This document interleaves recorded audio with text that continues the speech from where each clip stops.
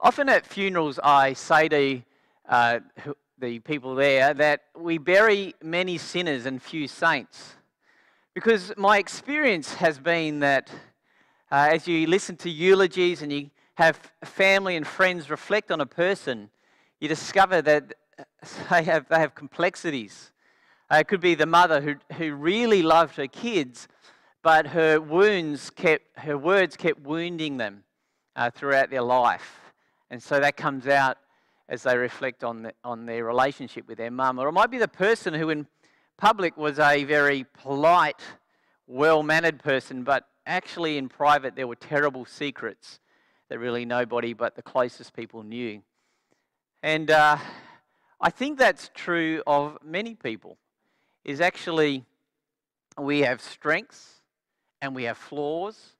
We're a mixture of complex desires and also complex character. Some of the things that we have in our lives, you might be able to put down to, say, mental health. But actually other things, and most things really, are a matter of character. So when we come to looking at Judas Iscariot, he's a complex man, isn't he? He's a man that's got a label on him, a label that's throughout all of the Gospels. And the label is this: betrayer. He's the last person listed in the 12 disciples, and it's Judas Iscariot, the one who betrayed Jesus. That's the label that's on him. That's the way that we remember him. But I think he's far more complex than that simple summary. In fact, as I've prepared this week, I've found it hard to understand Judas.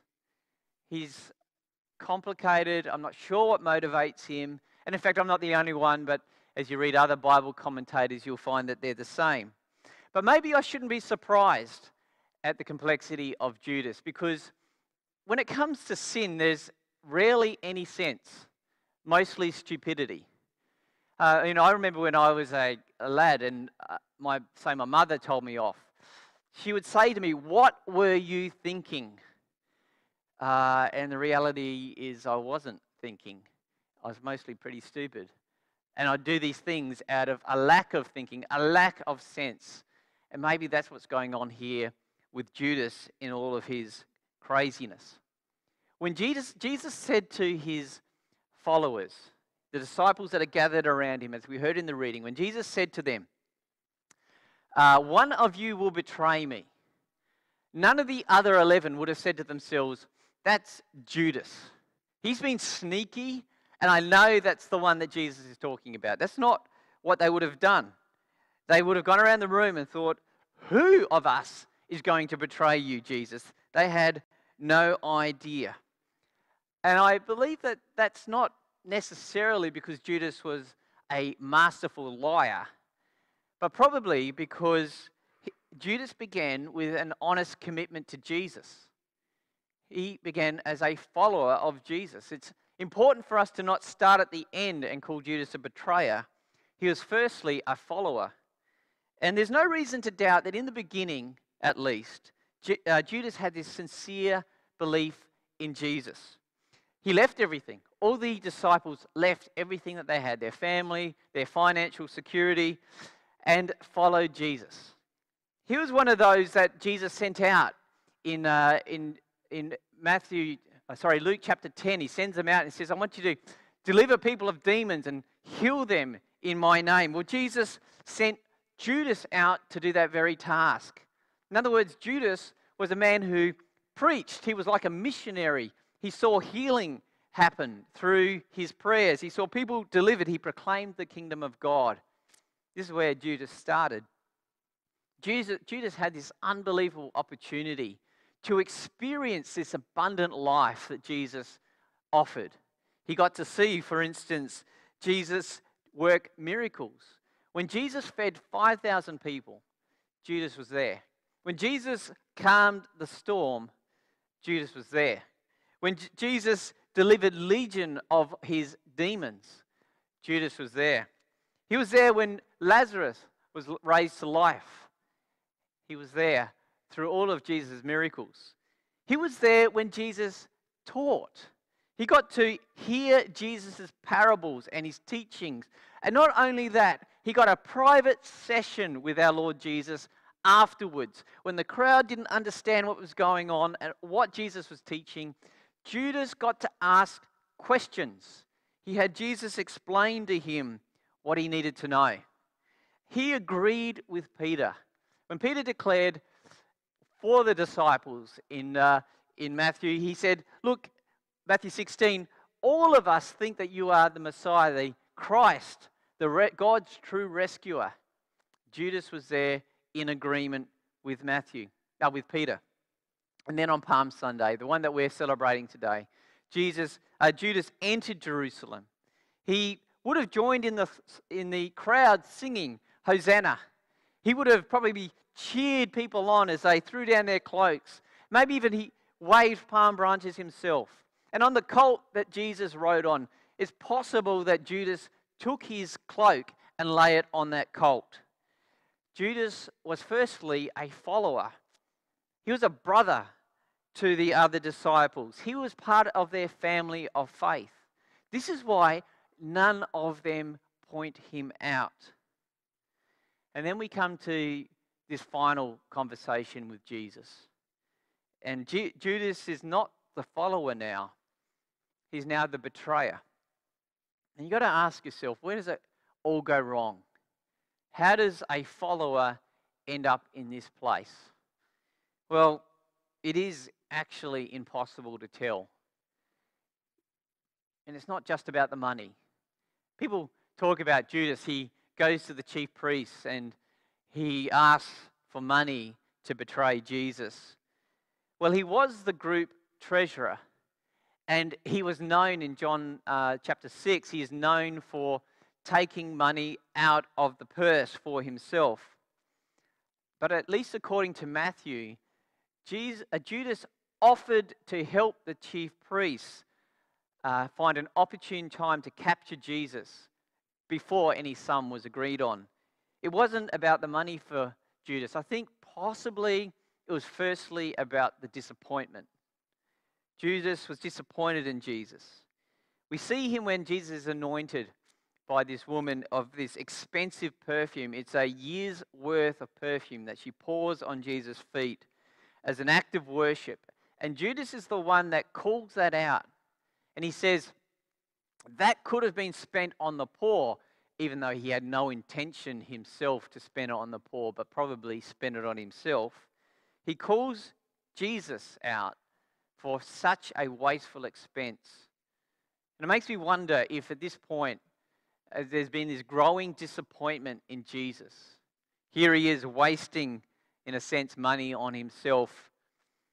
Could it be that Judas found that Jesus was not the Messiah he was expecting?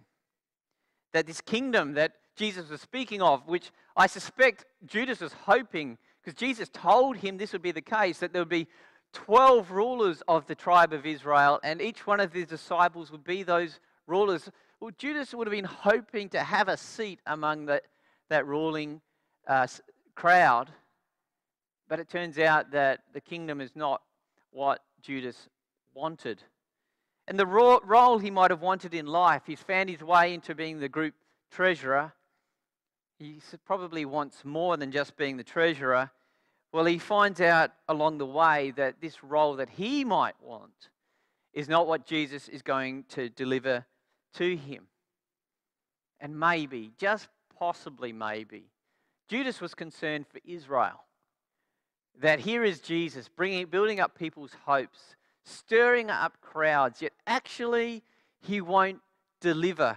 And in fact, maybe the nation will get in more trouble, not less, because of Jesus. It's impossible to know what motivated Judas.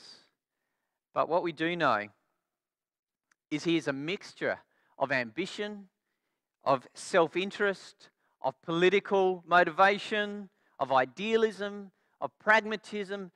Judas is a complex man, and who knows what motivates him.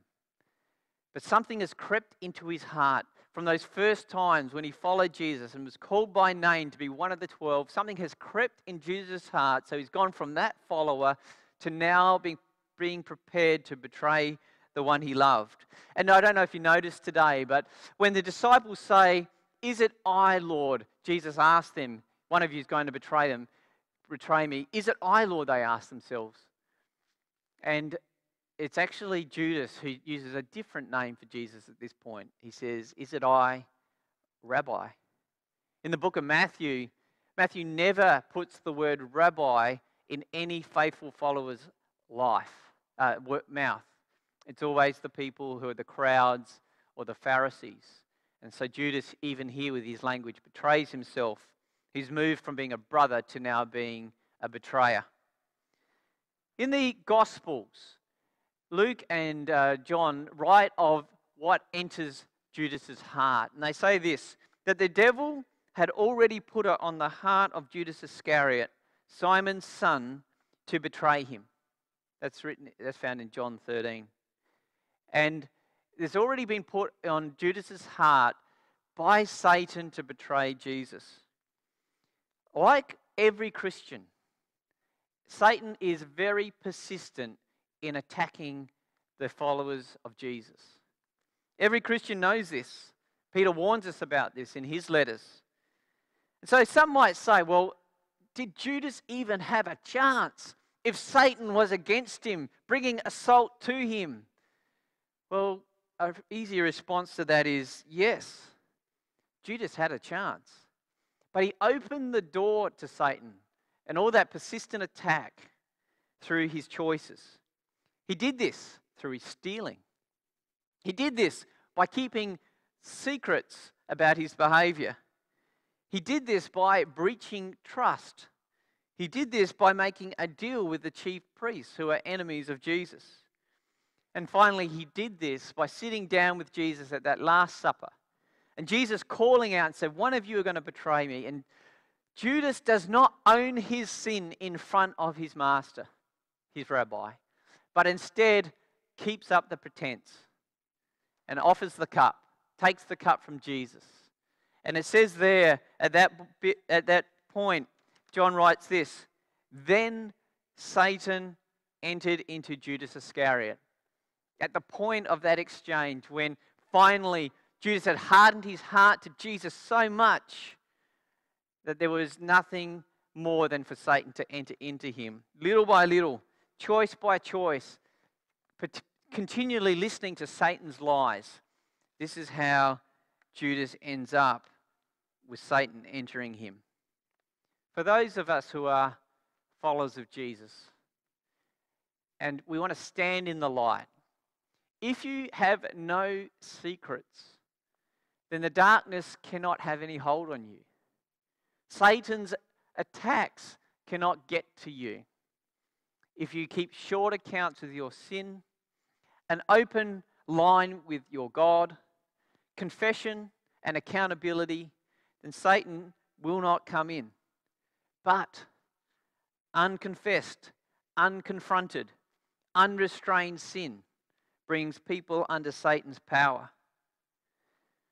It's hard to make sense of Judas, but I find it hard to make sense of Jesus too.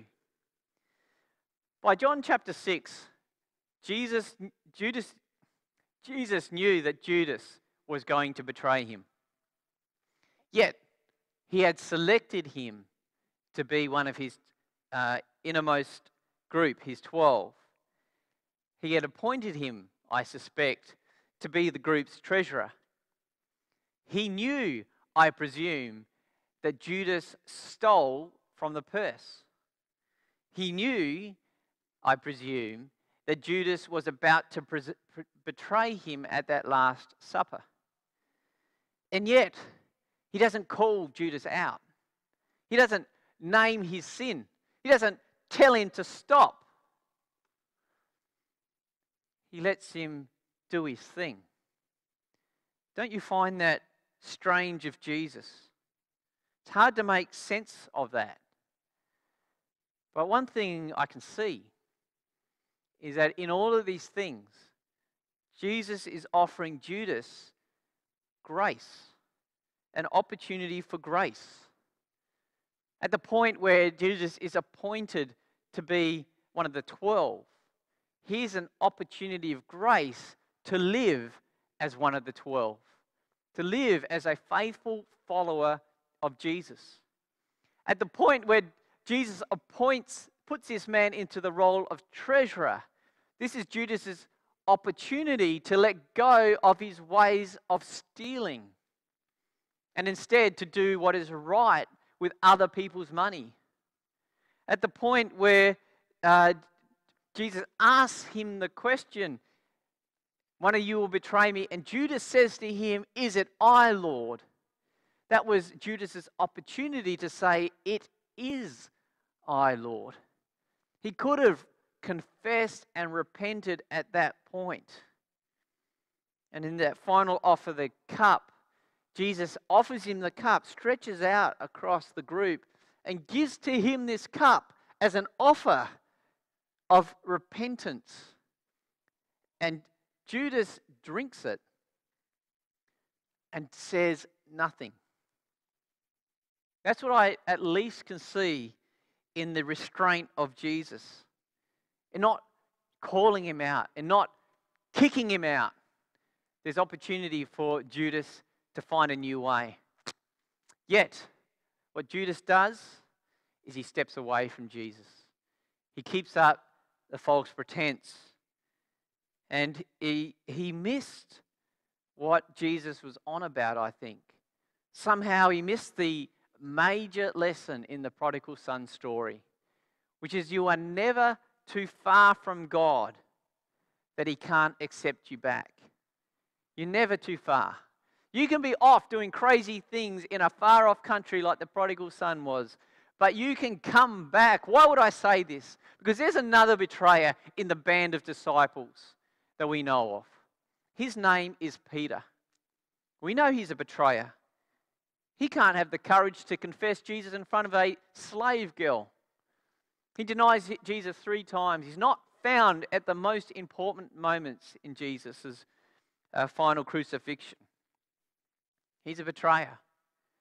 And in his betrayal, we know that he runs off absolutely disgusted with his own behavior. It was predicted of him, and he lived true to the prediction. Absolutely disgusted.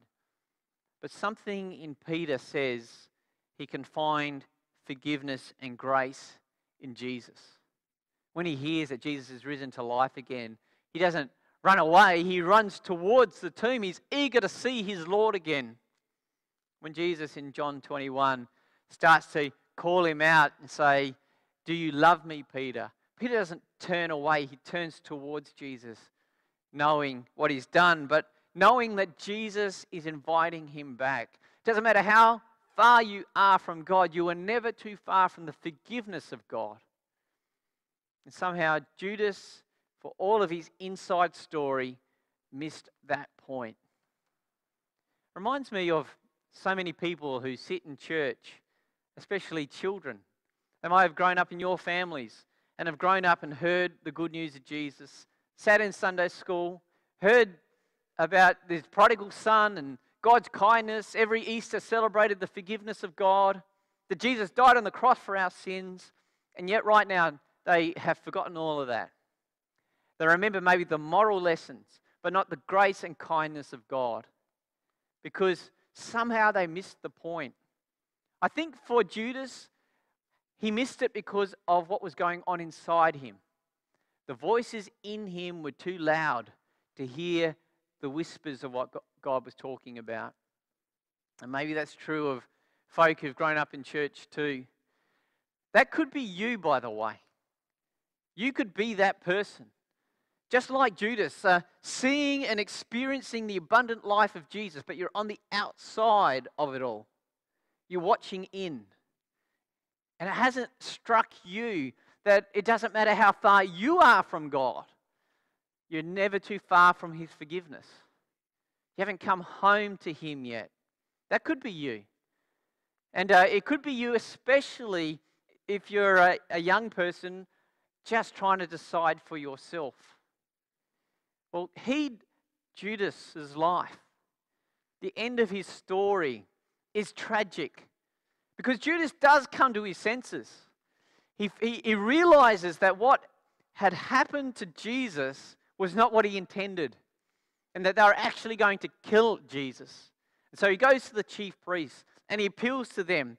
And he says, I didn't intend this. This is an innocent man. You shouldn't kill him.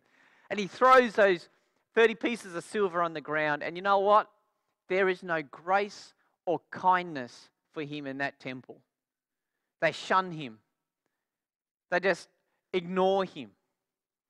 Judas didn't run to the right person. And so in his despair and his self-disgust, sadly, he takes his own life. This story is nothing but tragic and doesn't have to be your story. Don't run to anything else. Run to Jesus. Run to the fact that he is telling the truth when he says that he died for the forgiveness of sins. And it's not theoretical. He died for the forgiveness of Judas' sins, Peter's sins, my sins, your sins. Don't run from God. Run to him. And for us all, we need to not presume that our secret sins won't be found out. You know, Judas did all these things in quiet, and Jesus didn't call him out. But it was coming, wasn't it? God knew. God knew what was going on. And for those of us who are wrestling with secret sins, and we think, oh, nothing's happened yet, I've not been found out, who knows whether this delay is not God's patience towards you.